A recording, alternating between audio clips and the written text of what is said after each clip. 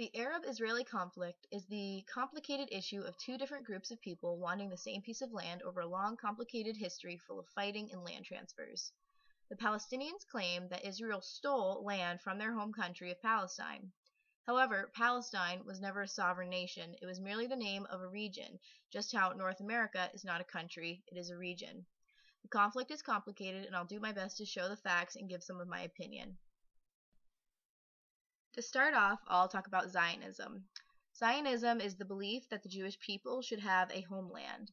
The modern founder of Zionism was a man named Theodor Herzl, a Hungarian lawyer who helped press for the establishment of the Jewish state in Palestine. The Balfour Declaration was a letter from the British Foreign Secretary Arthur James Balfour to Lord Rothschild.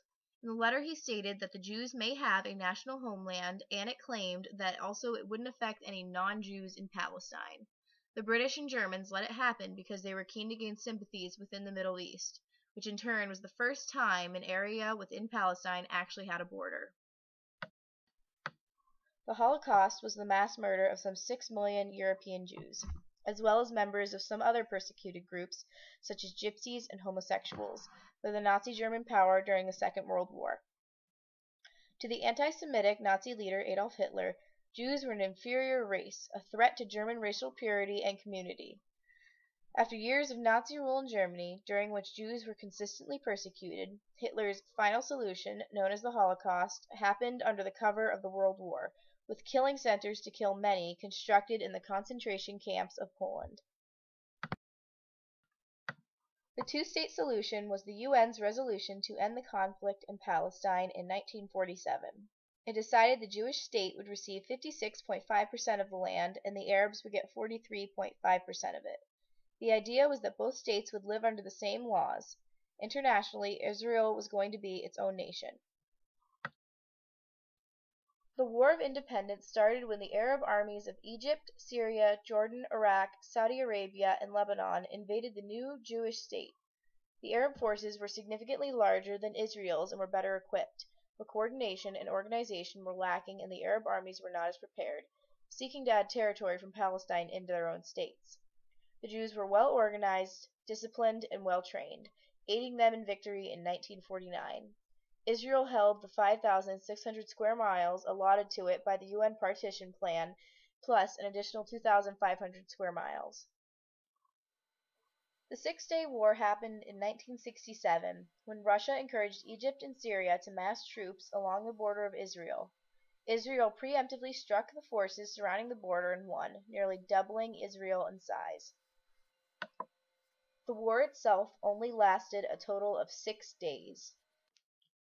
The Yom Kippur War was when, hoping to win back territory lost to Israel during the Third Arab-Israeli War in 1967, Egyptian and Syrian forces launched a coordinated attack against Israel on Yom Kippur. That day was the holiest day in the Jewish calendar. Taking the Israel defense by surprise, Egyptian troops went into the Sinai Peninsula, while Syria struggled to throw occupying Israeli troops out of the Golan Heights. Israel counterattacked and recaptured the Golan Heights. A ceasefire went into effect in 1973. Intifada is an Arabic word literally meaning to shake off. It has come to be used, however, to define uprisings and rebellions. The first Intifada took place from 1987 until 1993 in Palestine. It is generally believed to have been an uprising against Israeli rule and oppression in the occupied territories. It further reflected Palestinians' general loss of hope in other Arab countries and the Palestinian Liberation Organization to help them establish a Palestinian state with their leader Yasser Arafat, who helped start the first Intifada. Many, if not most, Palestinians took part in some part of the Intifada. Actions ranged from throwing stones and Molotov cocktails at Israeli soldiers to boycotting Israeli goods and participating in acts of civil disobedience. Israel responded to these disturbances with the use of force, detentions, curfews, and more. After years of fighting and escalations in tactics on both sides, the Intifada came to an end with the signing of the Oslo Peace Accords, in which Israel and the PLO, representing Palestine, formally recognized each other. The occupied territories are Israeli occupation of Palestinian territory, the West Bank, including East Jerusalem and the Gaza Strip, is in its fifth decade and has undercurrents of violence, abuses of fundamental human rights, and disregard for international law. Long-standing military occupation is presented by both sides. Both Israeli and Palestinian civilians continue to bear the brunt of the violence in the occupied regions. The city of Jerusalem is significant in a number of religious traditions, including Abrahamic religions, Judaism, Christianity, and Islam, which consider it a holy city. Some of the most sacred places for each of these religions are found in Jerusalem, and one shared between all three is the Temple Mount, located there. Israelis and Palestinians both claim Jerusalem as their capital, as Israel maintains its primary governmental institutions there. Mahmoud Abbas is the current president of the Palestinian Authority, succeeding Yasser Arafat after his death in 2004. During this time, Abbas joined with Yasser Arafat to form the Palestinian Liberation Organization. In the aftermath of Arafat's death, Abbas was elected president of the Palestinian Authority. In his inauguration speech, Abbas called for the armed Palestinian groups to lay down their weapons, arguing that the armed conflict had yielded few results. His were not greeted with broad acceptance in the territory, sadly. He recently gained UN recognition for the PLO when they bidded for statehood.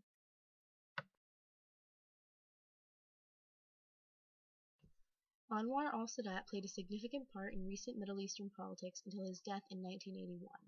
Sadat took Egypt through the Yom Kippur War of 1973 to the start of a diplomatic way to end the crisis within the Middle East. After the failure of Yom Kippur, Anwar al-Sadat became convinced that the only way was via diplomatic and peaceful means. The Camp David Accords agreement between Israel and Egypt, signed on September 17, 1978, led into the following year to a peace treaty between those two countries, the first such treaty between Israel and any of its Arab neighbors, brokered by U.S. President Jimmy Carter between Israeli Prime Minister Menachem Begin and al-Sadat, and officially titled the Framework for Peace in the Middle East. Ariel Sharon was the former Prime Minister of Israel who served in the military but tried to make peace later in life. He was not known to compromise with Palestinians and served as a general in his time in the military. Benjamin Netanyahu is a major leader of the Likud political party. He is a Zionist, right-wing, and nationalist. He supports the two-state nation and is concerned mostly with peace between Israel and Palestine.